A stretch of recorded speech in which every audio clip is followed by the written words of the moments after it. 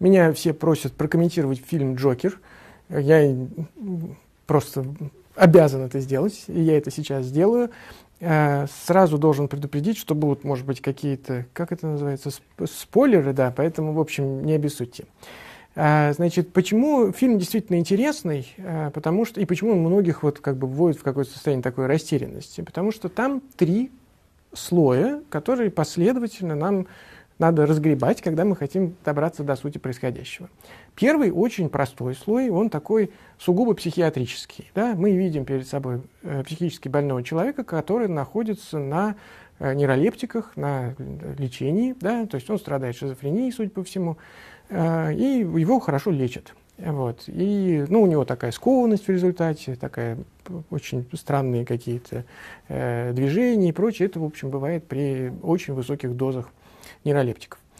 Да, потом в какой-то момент нам показывают, нейролептики закончились, пока последнюю таблетку. Вот. И после этого мы с вами наблюдаем, как он растормаживается, да, то есть он начинает активно действовать, он начинает галлюцинировать, да, у него появляются там сексуальные связи, которые отсутствуют в действительности, вот, какие-то другие переживания, которые, в общем, тоже все ему видятся, да, он галлюцинирует таким образом. Вот. И дальше мы видим, соответственно, развитие этого психоза неконтролируемого.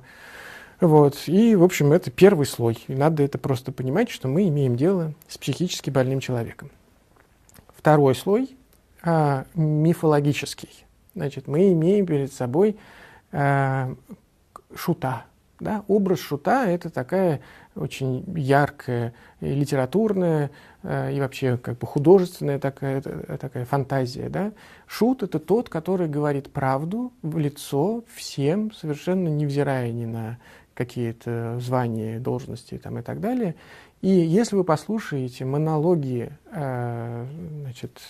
Джокера, то вы увидите, что это вот такая новая правда, вот, которая говорится миру, вот, и мир, как правило, ее не слышит, вот, но в этом есть особое ее звучание, потому что когда от юродивого, да, у нас, может быть, меньше было шутов, у нас было больше юродивых, вот, когда от юродивого, от шута, да, исходит правда, ее как-то, к ней надо быть более чувствительными, потому что он говорит что-то такое, что мы сами не можем ни понять, ни осознать и так далее, а он именно вследствие своей странности может эту правду сказать. Поэтому есть такой метафизический, мифологический смысл, второй слой в этой истории.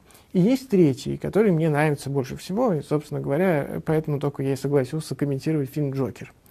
Если вы внимательно присмотритесь, то увидите, что его окружают в качестве его начальников.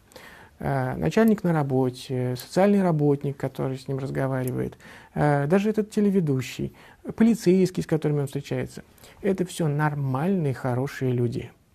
То есть это не какие-то вот такие антагонисты, которые, значит, вот, желают ему зла там, или еще что-то. Они нормальные, хорошие люди. Вот. Они заботятся о нем, как могут. Да? Они расследуют преступления, как могут. Они ведут программу, как могут, уже в конце концов. В общем, где-то, может быть, можно было и деликатнее выступить, но так вот выступил, может быть, не очень деликатно, задел. Вот, бывает. Это все хорошие люди. И эти хорошие люди противопоставляются огромной тупой массе людей в масках. Что такое люди в масках? Это люди без лица, это люди без индивидуальности, это люди без личной ответственности. Это тупая масса. И они не понимают просто, что происходит. То есть эти хорошие люди, в руках которых пока находится власть, не понимают, что эта власть уже на самом деле им не принадлежит. Она принадлежит этой безумной, оголтелой толпе. И, почему для меня это важно? Потому что для меня эта толпа – это не люди, которые ходят, что-то крушат там. Вот. Для меня эта толпа – это люди, которые глупеют. Понимаете, вот когда есть хорошие, умные, ответственные люди, и дальше они встречаются с глупостью. Они говорят, это же глупость. Бывает. Что не соображают.